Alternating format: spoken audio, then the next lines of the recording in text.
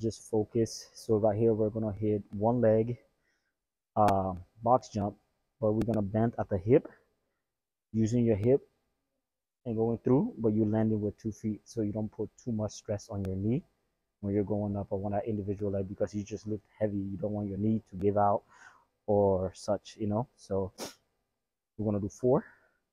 So down here, 1,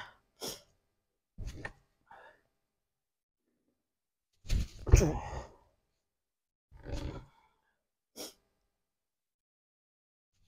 3,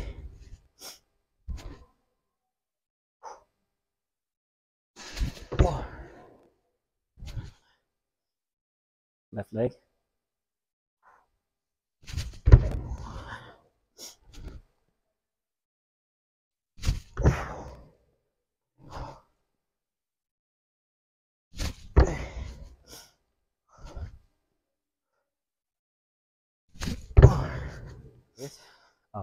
Pogo. So first jump, on the second jump, you want to jump higher. So pretty much like 1. Okay. So on the second jump, you want to jump high. So 1, boom. Okay. Let's go.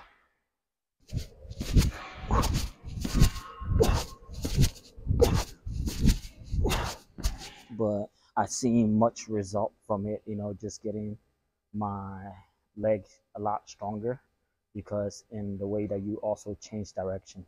So you come from a seated position and one leg up, like this leg up. So I'm going to jump off my right leg. I'm going to boom, jump, and boom. Okay. And we're going to do 3 on each side. Okay. Okay. Let's go for it. Boom.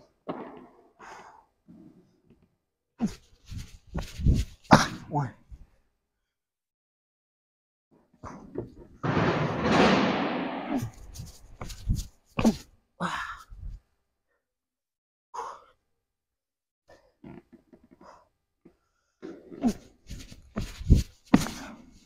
All right.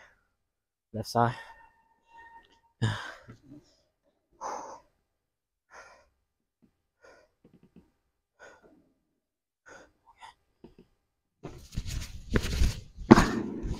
All right.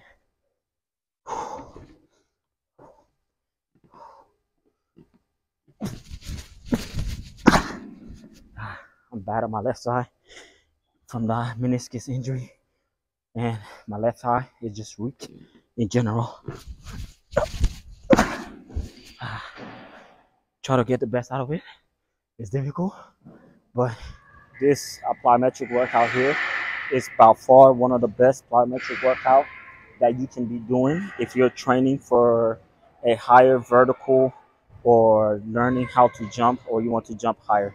So pretty much have one leg here, you jump in the air, you want to switch, okay, jump switch, and try to keep your posture. I know it's very difficult, and try to stay in line and not just jump everywhere, and just use all that momentum that you're creating from the bottom, right, when you come down, and take everything up. And try to do about 8 to 10 reps of this, no more, no less. I don't think you will need more than that. And between your resting period, you want to have at least maybe 2 minutes or 3 minutes rest break. So boom.